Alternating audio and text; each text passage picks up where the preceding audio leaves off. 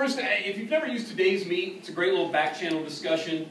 We created a room. You just go to todaysmeet.com, pop in your email, and then the room is just IMLEA CCC for the 4 C's. And it's just a way you can ask a question, especially 4 of us here. You can throw in a little comment or a question about something. If you have it right now, instead of waiting, and one of us will probably see it and be able to respond to you right away. We'll leave the room open for a week. That way, if you have questions later on you want to ask, it's just an easy way to get a hold of us, although you'll find there's a bazillion ways to do that.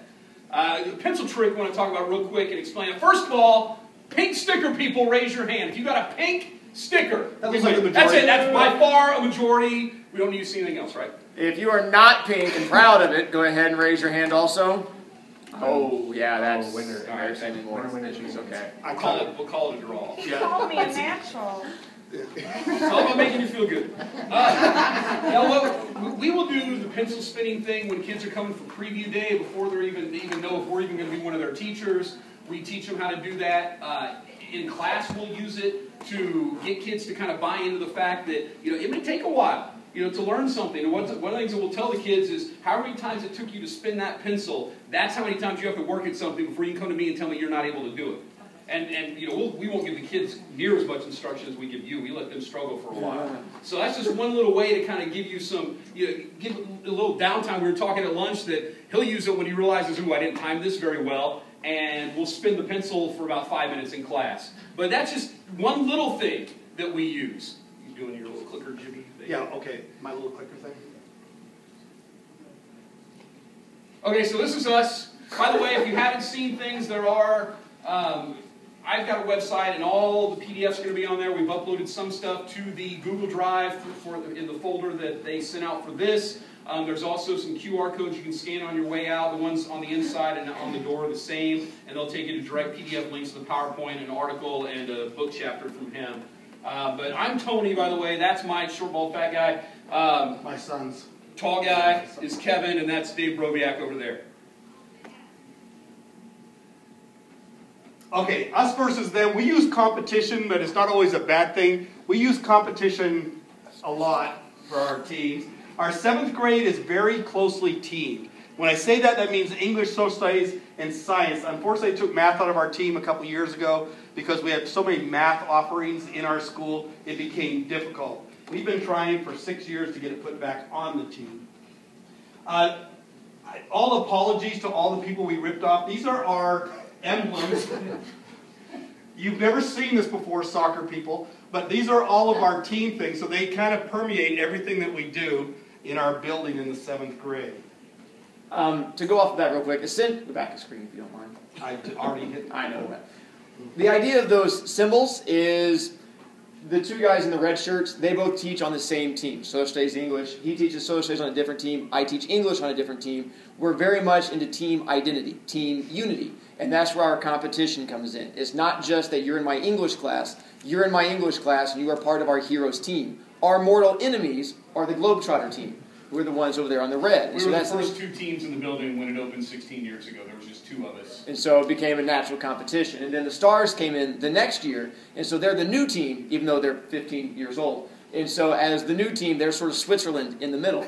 We came up with symbols to represent our teams that the kids buy into. And the idea being is that when they see that hero's symbol, they know it represents me. When they see the white with the line, they know that represents the Globetrotters. And when you see the eagle, it's going to represent the Stars. And so that's those different team symbols come in. It represents who we are. So it's not just my class. It's the idea of this overall team. You can click now. Thank you. I have one job. And of course, I mean, a lot of this just pulls right from Glasser's 5 needs. Belonging being the key.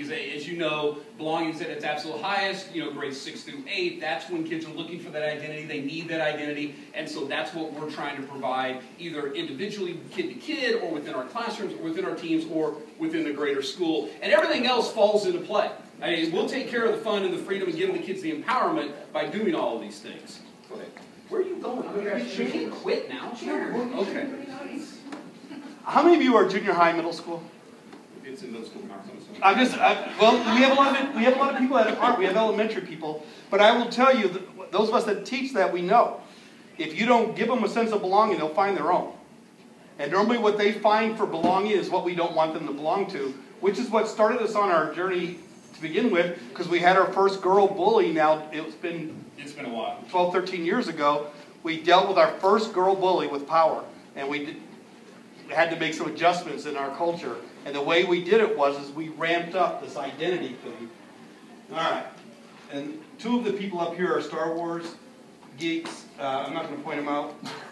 I have no problem with that. I know. Take pride. Okay, so these are kind of the ideas of what we're going to take you through fairly quickly, give you an idea of what we do to carry with these. This idea of a common jargon within our teams and within our classrooms, shared experiences so all the kids can have the same thing, they can talk about it with each other, even previous year's kids, creating unique conversation pieces within your classroom, and then of course fulfilling the need to belong. So this is where we're going. So, some of these phrases, and we're not going to go through everything because they're unique to us. The key is that when you see these things, you don't necessarily know what they mean. Our kids will. And you probably have some of these things that you use with your kids. If you don't, you need to develop them. You need to come up with a few phrases. You know, the ladies and gentlemen is just simply what we use to get their attention. We all have attention getters. So that's an easy way to think about it. 80-10-10 is how we stress to the kids, what kind of quality work are you doing? You want to talk about 80-10-10, and we'll have Mr. Burbank talk about Slow Kid Alley? You know, 80-10-10, I like to do it by food and illustrations. At the beginning of the year, I tell them, I said, look, you know, my grandmother was a wonderful grandmother. She's a wonderful cook. And if you look at most grandmothers for dessert, they'll give you a cookie. And so my grandmother, you know, if she was a 80 grandma doing what 80% of the people did, she'd give me a cookie. But I said my grandmother was not that. My grandmother was a great grandmother. So she was at best an 80-10 grandma on that. And I have cookies. And I take a cookie and I put frosting on top of it. And I said my grandmother was an overachiever. She did what most grandmothers do, 80% of the people do. She put frosting on it, which put her in that next echelon, that next 10% of what people do. But I said, to tell you the truth, my grandmother's better than that. So sometimes my grandmother would put sprinkles on top of that frosting, on top of that cookie. So instead of being, she was what 80% of the grandmas did, she'd be what 10% of some grandmas did, but she was in that rare 10% at the top. And I said, it's memorable. For all 28 of her grandchildren, you know, she was an 80-10-10 grandma. Just the same way we want you to be in your assignments. And so when kids turn assignments into me and I give them back to them, I will write, this is 80 work. This is 80-10 work. And then I tell them why. This is 80-10-10 work. And I tell them why. And so it becomes a vocabulary in our teams. Even amongst themselves, they'll look at each other and say, that's awesome. That's just 80-10-10 work. The power for Tony and I is it transfers anywhere on our team, but it doesn't transfer off our team. And so our kids have a unique binding jargon that is unique to them. Or they'll look at each other and go, you have to be a globetrotter to understand. And then we smile. That's one of the big things to hit on, that idea of having that phraseology that just fits your room, your class, your team. I remember when I was in high school, I had a science teacher that started every class with hello campers. And he'd always have some kind of stupid camping joke. And that was how it was part of his class. I hated it. I would not do it as a teacher today. But it's that idea of having that thing that was just for his class.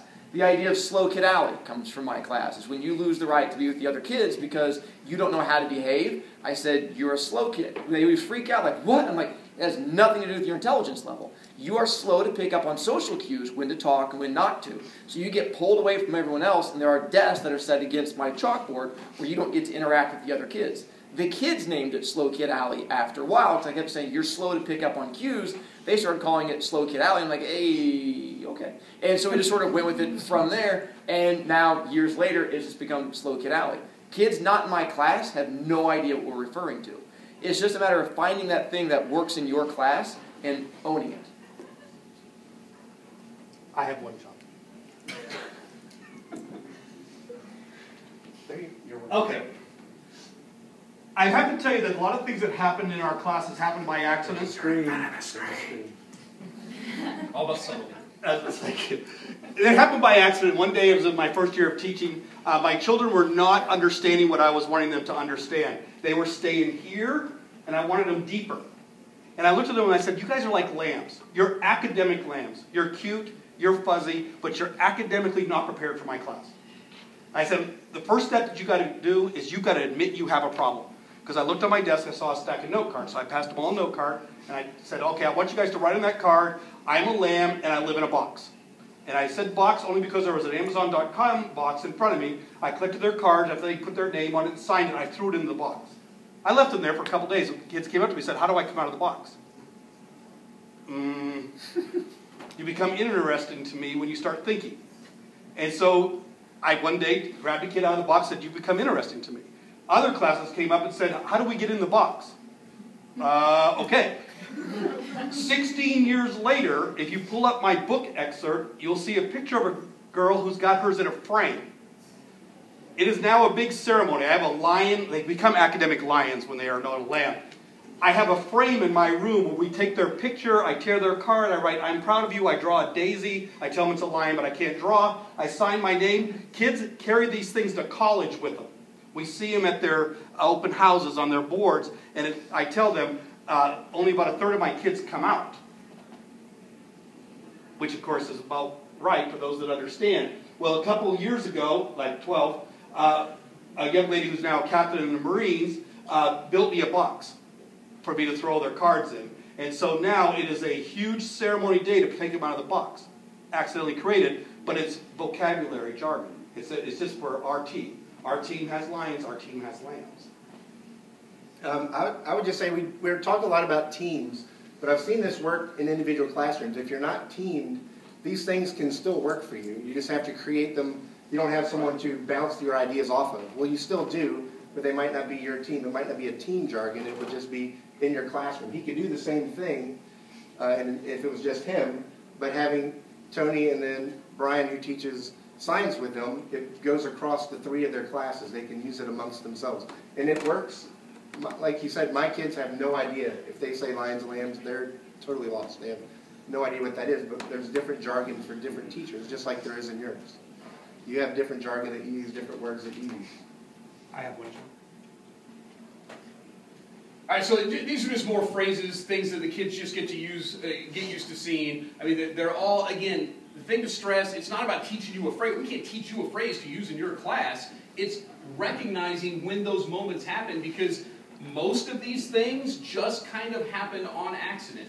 And some of them are a little more deliberate, and then we kind of realize, ooh, a kid's picking up on it, and we decide to make that effort to push it. And that's really what your job is to find these little phrases and terminology in your classroom. And if you don't have them, if you're going, I can't think of any of these, pay attention over the course of the next few weeks. Look for spots to insert something and start to build on it.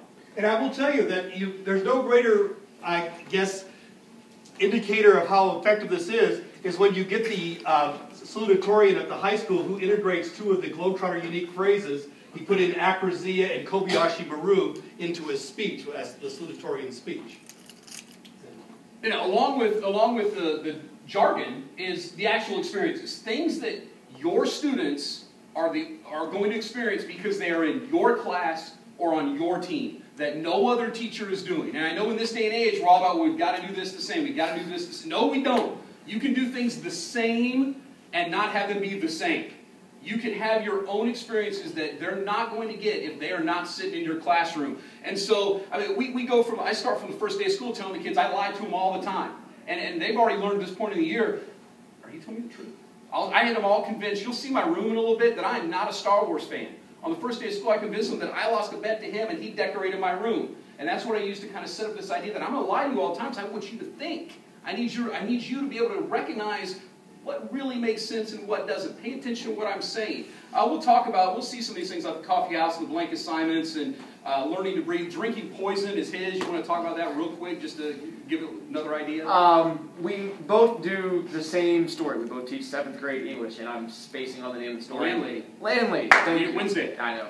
And so what I do with it is I convince my kid, I do it with just my advanced kids, and I convince them that I have a friend that works at Eli Lilly, and the end of the story is the main character drinking cyanide. But the only way to pick up on it is clues in the story, talking about the fact bitter almond taste, things like that. And so I go and I have a little jar that I have filled up with almond extract and lemon juice, and I have a little eyedropper, and I tell the kids that I have a friend that works at Eli Lilly, and I got permission to bring in poison and cyanide for him for the day, and I go around with an eyedropper and I let them taste it. I let them know that you cannot taste it if you have any kind of nut allergies because it could kill you because cyanide comes from nuts. It doesn't come from nuts. but it has the almond extract. I don't believe anything you say with a straight face. Yeah, I don't want to kill them. And I go around and I give them a little dropper, and I can have more than one drop. I'm like, no, legally I'm only allowed to give you one dropper full. And so I go around, they just put out their tongue, and it's that connection to the story. And they go home and tell their parents that I poisoned them in class. I don't ever come out and say otherwise. I have kids who are currently in college who think that I poisoned them when they were in 7th grade. Their parents say, that could never happen, and they go home, and I'm like, well, your parents have to say that because they love you. I don't love you. I'm like, oh, that makes sense. And so it's that idea that even though we teach the same story, it's something that just happens in my class. So it's the idea that I took ownership of it, and those kids who've gone through my class, that's something they buy into for me. So you don't have to do the same thing as other teachers. You find that thing that separates your class apart. And the key is that the kids, your previous students then, they'll come by the room and have you poisoned yet? And the kids will sit around there, in 7th grade, like, what? Have we done what? Or my kids will, have you yelled in the parking lot yet? I'm like, no, we got that coming up next week, especially now that I've taken pictures and posted things on Instagram and that kind of stuff. I took a picture of my kids learning to breathe one day, which I teach them all how to breathe this time. They don't know how, and it's really just making them look goofy in front of everybody. So when the goofy thing comes up later on, they go, I don't want to do that. I'm like, you stood on your chair and waved your arms up in the air to Faith Hills, so I think you can do this little activity. But I post that, and then I'll get previous students who are following me, and they'll start making comments about other things, or they'll reinforce what we did there and talk about how they remember it. And so then my current students will see it, and they'll be able to make that connection. And it's all about creating this idea that it's not even just a community of your 7th graders, it's of 8th graders. Or when we take our kids to Camp Tecumseh and we've got high school students leading these small groups of junior high kids, they'll be like, what team were you on? So I was a Globetrotter. Oh, what was it like when you did this? What's this coming? And the high school kids are talking to them, and it just makes everybody get along and feel much, much better about the school. I can't remember what we have coming. You guys can see what's next. Okay. Go ahead. I'm just going to tell you right now, if you're not some anal retentive sequential freak, you may just kind of go, well, your head may explode when he talks about this. Because I tried this once. I can't do it. But if you are like he is, this is a phenomenal system. And we've got links to some of these things on my website that we'll share later. The links will explain much more about it. B points are just behavior points, or as my children call them, Broviac points. It's the token system. Basically, you get 15 behavior points to start each 9 weeks. You gain points for doing good things. You lose points for doing bad things. I'm not a yeller. When I was a kid, when adults yelled at me, I would just tune them out and go to my happy place. So as a teacher, yelling at kids for me is pointless. But I wanted to find a way to control the classroom without having to yell. So for me, I use these behavior points. And it's just, do you have me do it? Yeah, there's your little chart. I have my Hello Kitty clipboard that I use. That's because a kid was throwing it out one day and was like, that's Hello Kitty, you can't throw that. And so I took it, and what it is just a class list, all the kids' names on there, and I go across, and you can't see it from there in the picture, but it's just a point total. As they do good things in class, and it's not all the time. It's like if you bring in recycling, you get points. Or if you do a homework and do well on a quiz, you can gain points. It's hard to gain points. Easy to lose points. Losing points would be talking out loud in class, having to go to your locker, having to go to the bathroom, and it costs you points whenever you have to do it. So it's just an ongoing point total. The trick is, I stick with it, and within, by this time, 3 weeks in, I no longer have to discipline my class. They know as soon as I pick up that pink clipboard and pick up my pen, they stop talking. It's this great version of operant learning where I don't have to yell. They know I pick up a clipboard, I'm going to start taking off points. So when they're all talking to each other, instead of me saying, hey, focus, I just pick up a clipboard and go, and they just stop talking. It's amazing to watch because they know if I have to start moving the pen, they're going to lose points. If it's something you're interested in, there's a ton of information on there. It works great if you can commit to it. The idea being is that this is something that mostly has worked in my classroom. And it's something that I've developed. And so any kid that's gone through my room, they know about behavior points. Because you gain more, you get to like 50, because it's hard to gain points. You get to choose your own seat in the classroom. And that becomes a big thing for the kids. Because if you've gained up to 50 points, you've demonstrated the fact that you're a responsible kid. So I can trust you enough to choose your own seat. And so that becomes that thing for my classroom. They develop that in-class competition a little bit too. So yeah. It doesn't go outside, that's just within his room. It's also a way that we kind of get to know his kids as well, because when we see them and we know that they're a hero, we can simply say, how many B points do you have? And they tell us, and if they have like 5, it gives us an idea of how they behave in his class. If they have like 55, then we kind of, again, we have an idea about that student without even really having them in class. Yeah, and it works well for just telling parents. I can tell the parents how many points the kids have, and they can know how well they're doing and stuff like that. Okay, I do a big poetry notebook. I've done almost every year that I've taught. It's changed. I mean, I do different stuff every year, but I try to keep some of these things consistent. So one of the shared experiences is the coffee house. It's nothing that probably a lot of you haven't done. I take an empty room, or now we don't have any empty, and I turn it into a coffee house at the end of 9 weeks, or when we do this big project where kids have been writing their own poetry, they've looked up poems, they get up and they perform their own poem. We bring in food, technically now it's illegal, but that's okay. I tell them, you're not supposed to bring this in, but if it's in here, I won't know that it's in here, I'm blind. The kids come in, they decorate it, they take ownership of it. You can go and kind of hit a couple. And really what it does is, again, it's that going back. Past kids will talk about, when's the coffee house coming up? Can I come in? I'll have 8th graders that will get passes out of their class to come and sit and watch the coffee house on the day and watch the 7th graders read poetry. Those rare years when I don't do it because the schedule doesn't work out, or we have 189 kids one year on a team and I just couldn't get everybody to read a poem in those 45 minutes, I will have them, when they see it the next year, they get mad. Or previous year's kids, how are you not doing that with them? That lets me know that it's working. These are those kind of touchstone assignments and experiences that you've got to develop for your kids. You don't do one with every unit, but you've got to do one periodically. And, talk about shared experiences, and Tony was talking about how you create your own. One of the ones that came up in my classes is what I call the blank assignment. We all assess. But the highest compliment that I could ever give to a student is I said, I want you to demonstrate to me that you understand what we have talked about, whatever the unit is. And I give them a blank piece of paper. And I said, these are your instructions and these are your limits. Please show me you understand. It is one of those things when the kids get it, because I give it out probably 10 times total in the year, it's a major deal for the kids. You'll see them posting on Instagram a picture of a blank piece of paper, and they'll say, I got the blank assignment. And normally the assignments that I get back from that, they're stunning. Because one, I unfettered the kid, but we'll talk about that with the assessment piece. But it is a thing for them. This is my class. We like to recreate scenes. Anyone use reading like a historian stuff? If you're teaching social studies and you have not explored into reading like a historian out of Stanford, you need to do so. It's all free.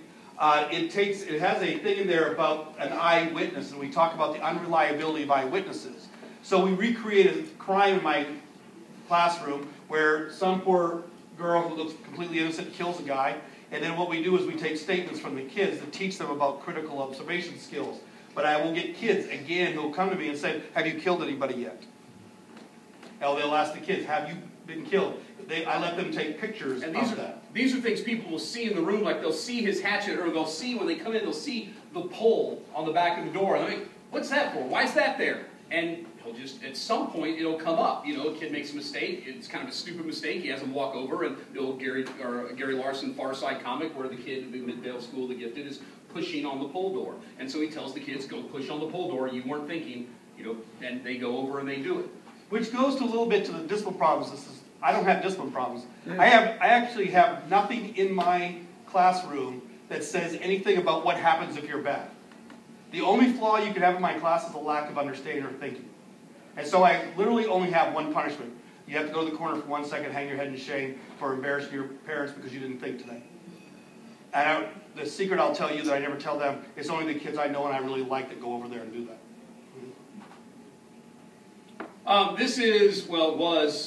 That's kind of changed my classroom. You've got to put your personality in the classroom. Mm-hmm. If your classroom looks like this, with maybe like a kitty poster up here and hang in there, something like that, it's probably not going to motivate the kids to want to get to know you a little bit better. You've got to put things around your room. Now, parents will walk into my room and go, how does a kid pay attention in here? Because I've got stuff all over. I mean, this is actually dramatically changed. I moved my desk back here and I've got all these figures set up. But I'll do the Star Wars figures on display. I've got some Walking Dead figures. I have movie posters hanging all around my room. I've got the ship that Mr. Stump actually got me.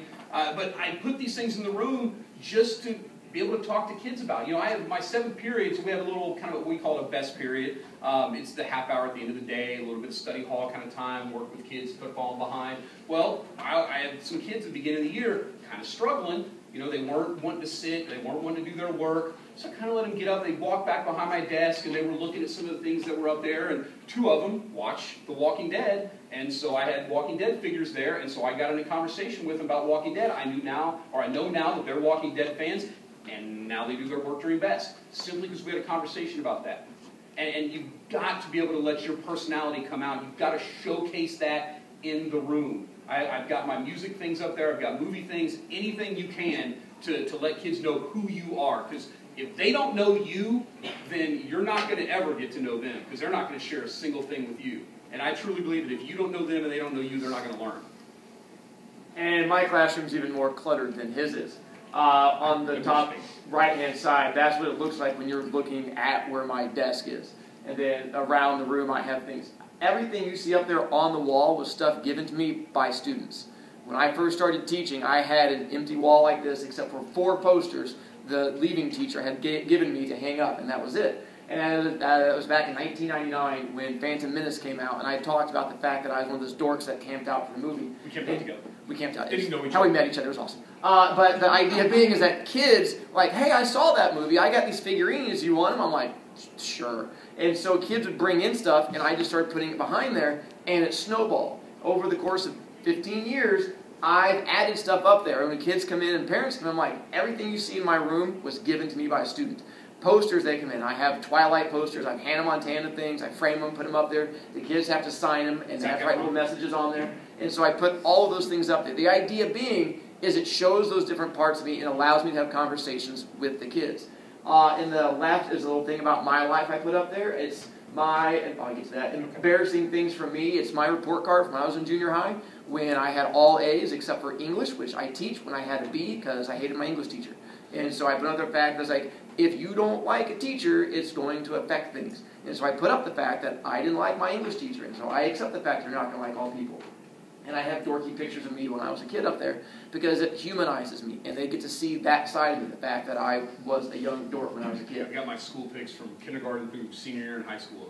And that's the little things that kids will connect. In the bottom right, I wear a tie Monday through Thursday, and I have 300 ties I've collected over the years, actually like 500. But I wear a different tie Monday, Tuesday, Wednesday, Thursday, and the kids have to find out what theme I have. And so it's this thing that they call the tie game that the kids have just for my class. It's just that thing I've created has nothing to do with my team. It's just my classroom thing. This thing I've come up with that the kids get to buy into. And so the tie game becomes the thing that they experience from my room. I started wearing on Friday. I love t-shirts, pop culture references, a lot of times ones that the kids aren't going to know, and so I'll wear a t-shirt. And the last week, I had a greatest American Hero. Come on, look. Yeah, I can play the song right now. But I wore one the other day, and 2 Fridays ago, and the kids kept out, what is that? What is that? I'm like, I'm never going to tell you. You're going to have to figure it out, or take a picture, or do something, and just so then as they kind of get to know me, they'll see on Fridays, what shirt is he going to be wearing. All right, I was sharing with some folks over here, we had to deal with our first female bully. It's got to be 12 years, a long time ago. And so what we had to do was we wanted to create a culture, but we needed it to be bigger. So we chartered our district's first National Junior Honor Society. And what a blessing that's been. We now have 1/3 of our kids every year are eligible for the National Junior Honor Society and join. Our chapter right now is well over 180 kids, and we have 500 kids in that class. I mean, it is an unbelievable experience for us. And they are the best kids, and we hold them accountable for their behavior. Nothing's worse than having to come in front of the Honor Council because you decide to do something stupid. But what we have done is, what we have found is, that has established a culture of being good. And one of the things that Dave talked about with his B points, it's the culture of being good. But this is a very macro level view of being good. It's important to our kids because we've made it important in our school. And if you do not have a National Junior Honor Society culture, or National Honor Society thing in your school, you may want to look at that. It's cheap, it's easy, and it gives the kids a place to belong. We have each of our kids that are required, but they joined in around February of their 7th grade year, then continue through May, and during that time they're required to perform over at least minimum of 50 hours of community service. And so they do it they can get it all through stuff that we help set up with our elementary schools, but many of them do it on their own time, and we tell them pretty much anything you're doing that's not for your family and you're not getting paid for or compensated in any way is community service. And so it really is just helped us quite a bit. Plus, it's given us a block of kids to go to for various activities that we need for the school. And we support everything in our district. There are 7 elementary schools that use us and our kids for everything from their fairs to babysitting for the PTO. Back to school nights, Back to anything, school they nights, come to us. They come to us, and it says a lot about us, about those kids, when so many people ask them back a second time. And so that's what makes a difference. And it's great advertisement for our school. You know, there are people that know our school because of our kids. Well, we've branched out and we've had other school districts even ask. Yeah, we've gone into a couple of elementaries in Noblesville, and yeah. Yeah, we live in Fishers. Carmel's Dad's Club asks our kids to volunteer for one of their program days. We always find that a little bit weird, but we support it. I should watch this for a second.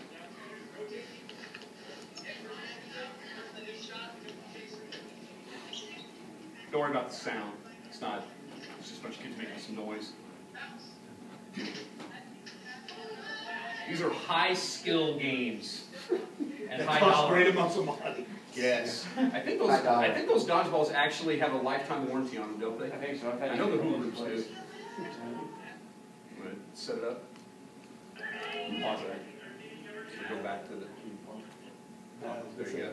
All right. Talk about this. What we've created to go along this whole idea of the culture and the competitions, we've created what's called our Charger Challenge. And the Charger Challenge is a mini Olympic-ish type thing where each of our 3 teams nominate 15 kids to go and compete after school. And the competition is the idea to see which of our teams is the best. And the events that we've come up with are ones that usually focus on teamwork in some way.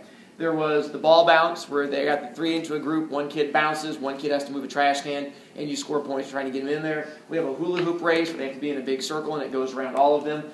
We have another one you're going to see in a moment, the paper plate race, which are paper plates on the ground, and you have to run. They're in what looks like a random order, but there's a pattern to it. There's a dodgeball part to it.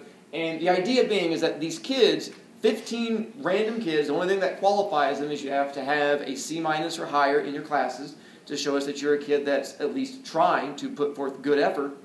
But our goal is that we get a wide range of kids, from the quiet kid to the athlete to the outgoing kid, and we bring these 15 kids together, and then they compete on a team. And it becomes a big thing to try and become part of your team's Charger Challenge competitors. And the winning team, at the end of it, gets this giant trophy that is a traveling one, like the Stanley Cup for hockey, that goes from room to room. Whoever currently has it. Who currently has the trophy? Is this guy has the trophy. And also, the kids, we have a button maker that we invested in our school. It's buttons are awesome. It's like $150 on eBay, and we make buttons for everything, and kids love shiny objects. We make the kids a little button that they get to wear, and only the kids that win the Charger Challenge get the button.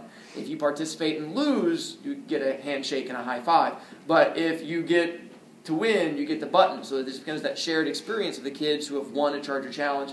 They get a button. Plus, we've taken over part of our school hallway in one section. We've listed the name of every kid who has won the Charger Challenge. So even kids that are now in college can come back and see their name up on the wall as part of this Charger Challenge competition. And there is, I just hung up another QR code, and plus it's one of the links that is on my website that will get you here later, where we explain each of the events that we do, and kind of there's pictures of the trophy in the wall, so you can kind of take a look at those things. We do it every 9 weeks. It's very easy to do. It does require some time commitment. We do it after school. It runs about an hour and a half after school, and we just stay after with the kids and do it. And it could vary. You could have as many kids. I mean, if you wanted to add a few more, that'd be fine. You could do it among your own students if you just wanted to do it with kids in your class. That's the thing we kind of kept trying to think about as we were going through this. It doesn't have to be team to team to team. It could be class period to class period to class period, which is the next thing we'll talk about. But we've been doing this now for, I think we're in almost a decade. Yeah, a year or so. And we were at B-Dubs one night after, we call it a retreat, after probably back to school night or one of those million evening events, and we just decided we wanted some more competition with the kids. The kids always talk about, oh, we don't like the heroes. We wanted to give them something to compete against, but that was still fun. And it creates that team bonding. It creates that unity. It hits a wide variety of kids, and the kids have an absolute blast with it. I mean, this is one of my all-time favorite pictures, and it's not even one of my students. But when she got an answer right on our trivia portion of the competition, and it was just, we were just able to capture it in that moment. This is the hula hoop race down here below. And I don't know if you want to, the paper plate race is one that there's a little video for that. This week, set up paper plates, and all they're doing, you can tell, it's very easy to do. They're touching numbers 1 through 10, then they run back, tag somebody, touch the next set of numbers. First team that wins. That's what we try to tell the kids. Someone get nervous, I can't do anything. I'm not athletic. I can't do this. People, it's easy. You know, it's just about going and having fun. And we call him Father Mike. This guy right here is an English teacher on the Stars team, and he's probably one of the nicest, biggest-hearted people that you can find. And to watch him in this thing, he almost grows fangs. The kids see his competitive juices come out, and it's great for them to see him in this light because he's such just an easygoing, builds you up kind of guy that he loves the competition. That's just a video, we don't need to watch it, of the, oh, there's a trophy, go back. That's just you reading the trivia questions. There's the trophy, very giant, you found it by the side of the road, I think, didn't you?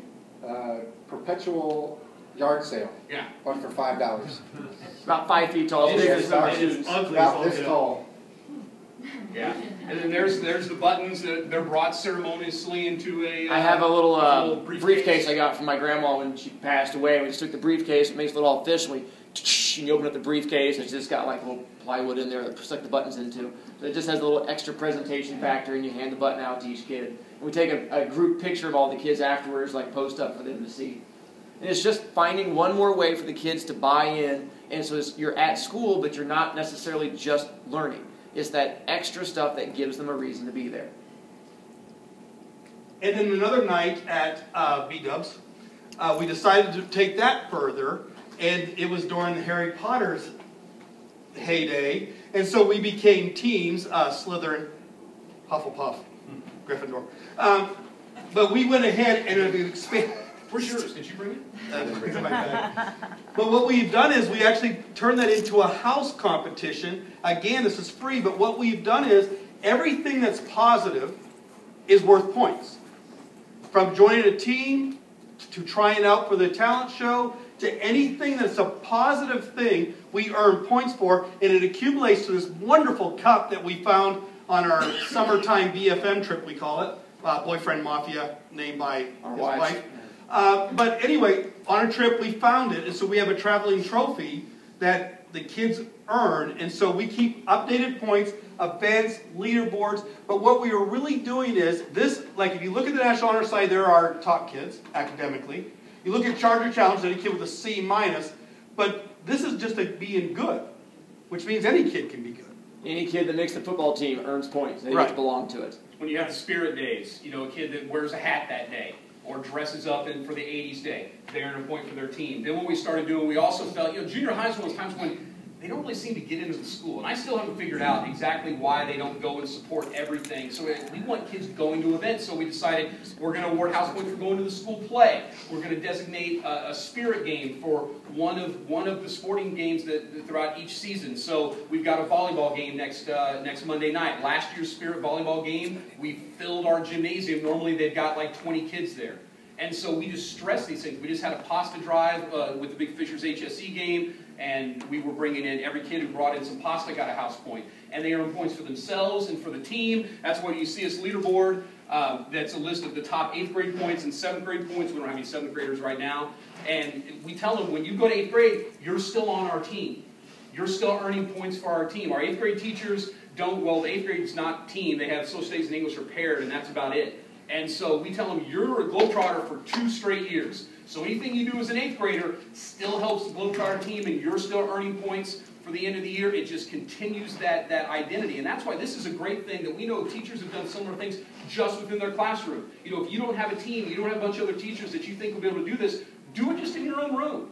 You can have your first period and your second period and your third period, and you keep track of the points for each of those classes, and then you build it up that way, and then what will happen is your kids will start to talk. And other teachers can go, why are your kids always dressing up? Why are your kids always going to the games? Why are your kids seeing like they care? And you go, well, because I care. And so then maybe you can get them to do some things as well. And why are your kids bringing in all the pasta for the pasta bowl? What's that? Why are your kids bringing in all the pasta for the pasta bowl? Yeah, exactly right. So, and then we highlight what things are coming up and all that kind of stuff. So this has been a very, very, very good thing for us. And this is another one that I'll go hang up a new thing for. We have a house points chart so you can kind of see what we reward points for and those kinds of things. But it'll also be on my website. It is time consuming, but the payoff is big too. Well, it also helps with our discipline also. Because if they get ISR and detentions and those types of things, they can lose points for making bad decisions. So, and I will tell you, school-wide, 7th grade, our discipline problems are near nothing. We have, I know for a fact, Tony and I've never sent a kid out of my room, but I can't even remember the last kid that we... To the office? Yeah, I can't even remember. Distance learning, yeah, but That's different. All right, so how does it tie to the curriculum? If you've not seen Rita Pearson's TED Talk about kids aren't going to work for you if they don't like you, I highly recommend that you go watch that TED Talk. Our kids, we develop trust with our kids, and so when you have their trust, they'll follow you. And when they follow you, they'll take a risk, and sometimes those risks are academic, which is what we actually want. And so we can begin to challenge them because we make it special. I have a history. I do all projects with my kids, and I would highly recommend that you guys do that. And so we do the Tang Dynasty poetry for us 7th grade social studies teachers. I love Tang Dynasty poetry. It's man poetry. It's calligraphy, art, and poetry together. And the poetry is always short and about nature and one human lesson. And so I can write it. But I do the project with them, and I take my project, I put it up on my whiteboard, and say, anyone's project's better than mine, I'll put it around there, and I actually take the display case, and I put it there. It is a big deal for them, for their project to be better than mine. And so I have kids that do amazing work, simply because they are in an environment where amazing work is rewarded. They don't get just a grade, they get the recognition. skip these and go to the takeaways. These are just examples of some assignments that we do. If you ever have a question about it, email us.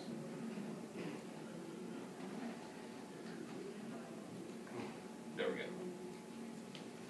All right, so these are the things that we think you need to be thinking about when you, and again, not a lot of this is earth-shattering, but sometimes I think it helps to kind of just have it, put it right in front of you. So, you need to develop a classroom jargon that kids can identify with solely your classroom and you, or if you are teamed, within a team, but definitely come up with some sort of classroom jargon, special phrases and words that you use.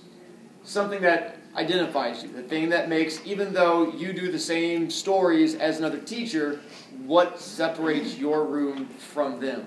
That thing that puts your personality into it, and that's where the jargon comes in. The jargon, I think, comes very naturally just from your personality. It's not something that can be forced onto a kid.